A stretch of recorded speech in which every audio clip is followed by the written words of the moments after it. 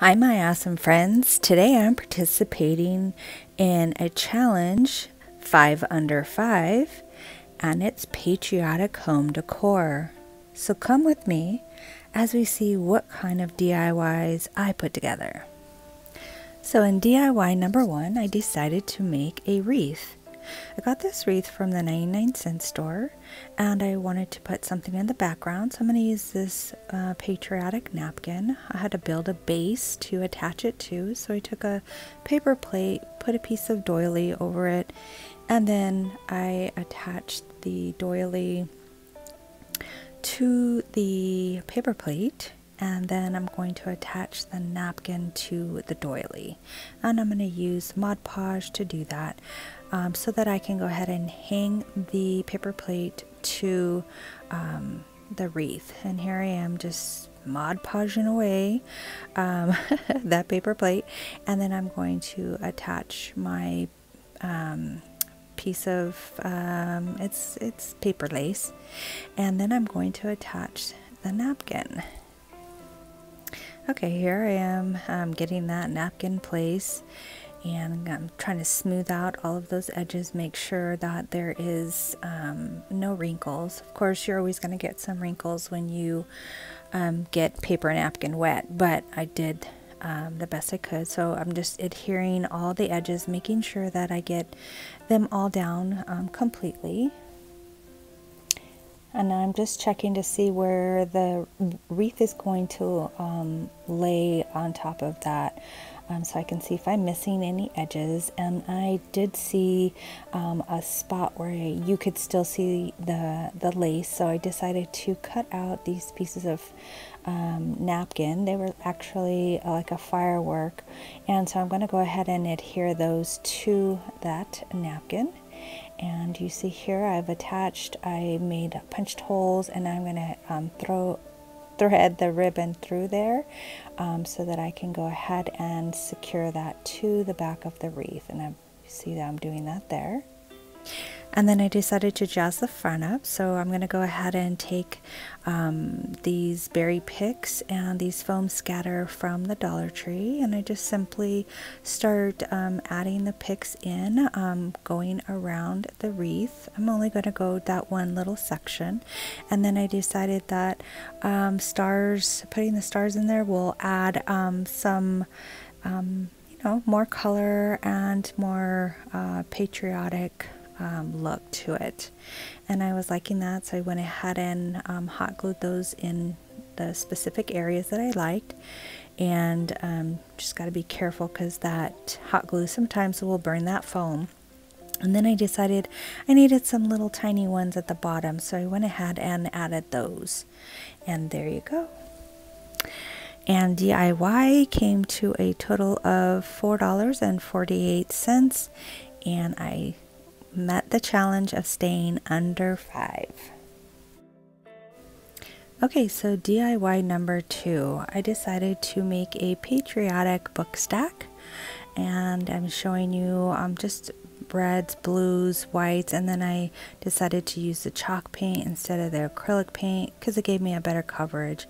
And here is the book stack all painted up. I made sure the lines went all the way around.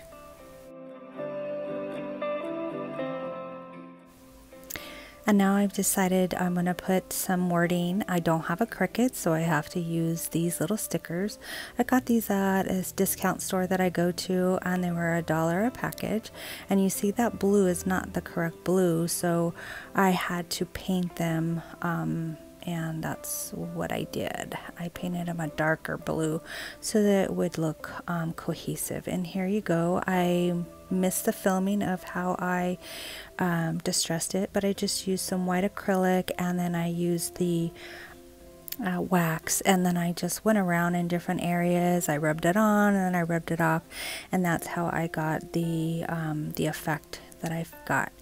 And then I'm going to go ahead and add my twine, and I'm just going to wrap it around several times until I get the look that I want. And now that I have that twine, I'm going to go ahead and put the red and white twine on top of that. I only did that about 3 times just to, you know, help it out. It does look a lot better with the 2 colors. So here I am just looking it over, making sure I got all my pieces, my ends glued down, and it looks pretty good.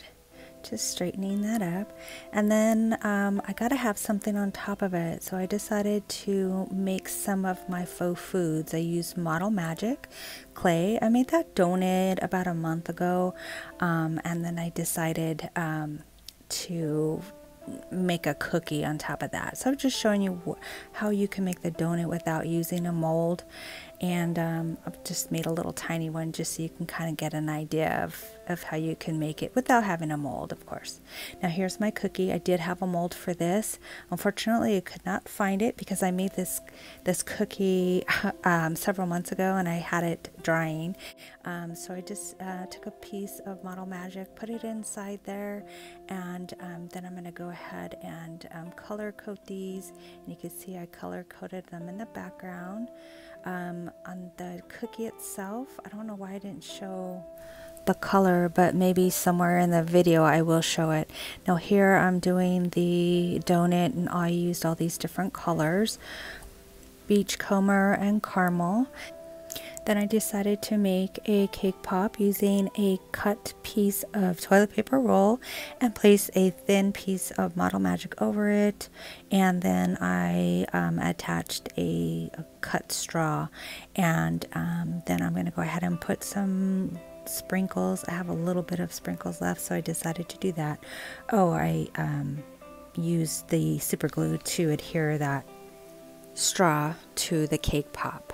Now here's the cookie completed with the sprinkles, and I did use the burnt umber for the coloring of the cookie, and as you can see I use the same sprinkles on the cake pop, so those look very patriotic, I think. And now here's my donut that I painted, and I need to now embellish the top of my donut. So I'm going to go ahead and use some of these flag sprinkles that I had, but I'm going to put a little design on the top with some slick paint. I'm not as good as other people I've seen on YouTube doing this. I struggle a little bit. This is my first time with this slick paint. But it was okay for my first attempt, and then I just simply added the little flag sprinkles and a little bit of glitter. Glitter makes everything better, don't you think? And here it came out, so cute. I love it. And so for this particular DIY, I did pretty good on my final. I have 273, but I'd like to say I spent a little bit more, maybe 50 cents more, because I forgot to add the sprinkles into my final tally there.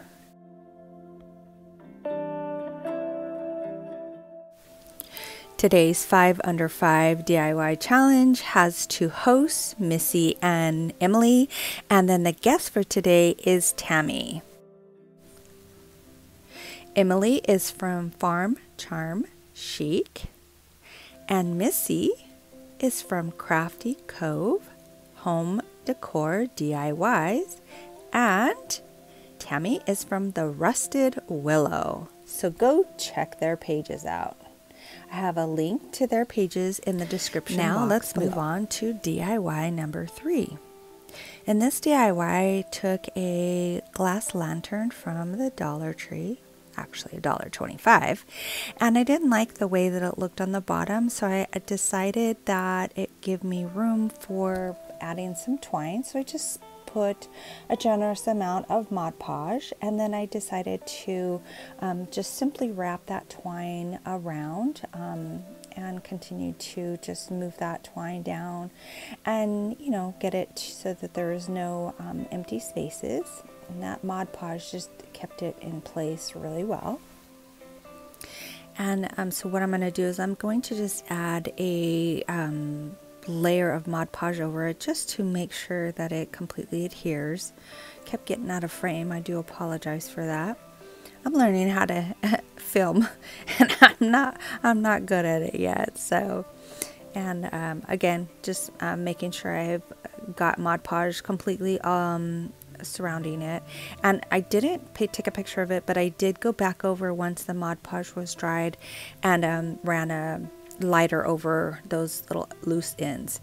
Okay, so here I am just adding some red and white twine over that as well, just to give it a nice color coordination with some of my other projects that I've done. Okay, so here I have it done, and it looks really good. I think the red and white really enhances what I did in the bottom. And now I'm just going to make a simple bow to the top. And you see, I was checking to see where the best angle was before I made my little bow. It was just a simple, you know, like tie your shoe bow. And then clip the little ends off, and then I was ready to add some flowers. So in this case, I was trying to keep my budget down, so I just used 3 flowers from a pick that I had, and I used some straws for the bottom part so you wouldn't see the stem. And then in that white flower, I just added a flag sprinkle to the top, just to, you know, another patriotic tribute. And so this total was $3.25, so I did really good on this one as well. Now moving on to DIY number 4. So I took this little frame that I had at Thanksgiving time. I actually got it from the 99-cent store, and I didn't want to change the front, so I thought, why not use the back? So I'm going to use this napkin, and I'm just going to adhere it to the back of this frame. I really like the pedestal that it sits on, so I didn't want to completely change it because I wanted to use it for both 4th of July patriotic and for Thanksgiving still.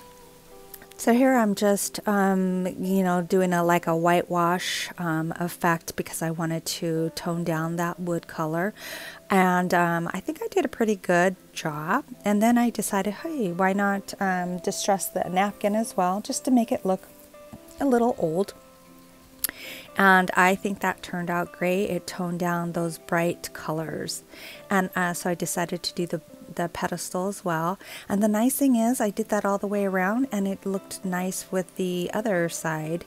So it was a success. So then I decided, hey, I needed something else here. So why not take apart one of those necklaces from the 99-cent store that has the stars on it and add it around the frame. And then I just made a simple little bow out of Dollar Tree ribbon, and I applied another one of those flag sprinkles. And there you go. That DIY was great. And I only spent $3.54.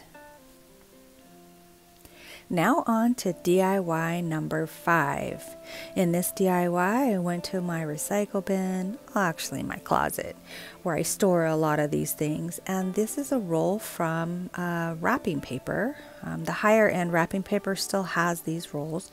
And because I only had one, I had to use a paper towel roll. So I'm going to put a coat of this paint that I got from Home Depot. And then here's the 3 colors that I used for each of the tubes. And here's my tubes painted. And now I'm ready to apply some Mod Podge and some diamond dust. That'll sprinkle it all up. So I'm kind of out of frame again. I don't know what's going on with me and my filming. But I'm just putting some Mod Podge on. I'm going to put a liberal amount. And then I'm going to sprinkle on the first one. I just did diamond dust, and on the second one I was like, I need a little bit more pizzazz, so I put some other sprinkle glitter on as well, so that kind of gave it a little bit more dimension. And that Mod Podge will dry clear, and you won't see that milky whiteness. And here I just taken a piece of white paper and then made holes in it so I can stick the little fireworks, whatever those picks are, and then I'm going to hot glue that to the top, and then that will be like my fuses or the fireworks coming out of the firework tube. And here I put them all together, and I had a little bit of sprinkles, so I just put it around the edge of the white because the white was just too boring. And now I'm going to adhere, I adhered them, all three tubes, together with a little bit of hot glue, and now I'm just tying some ribbon around, and I decided I wanted to use this red, and then I also bought a blue colored ribbon to go around. And I decided I didn't want the blue after all. I found this one little strip of red, white, and blue ribbon that I had, and so I decided to use that instead. And then I took that blue and red ribbon and made a bow to adhere to the front of it. And off camera, I didn't film it, I'm not sure why, but I took two other necklaces apart and put those stars on the white, on the tubes, just to give it another layer of color and dimension. And I thought it turned out pretty cute. And this was $3.54 for this DIY. So another success. I stayed under $5 for each of my DIYs today. And here's the final reveal. Hope you like it.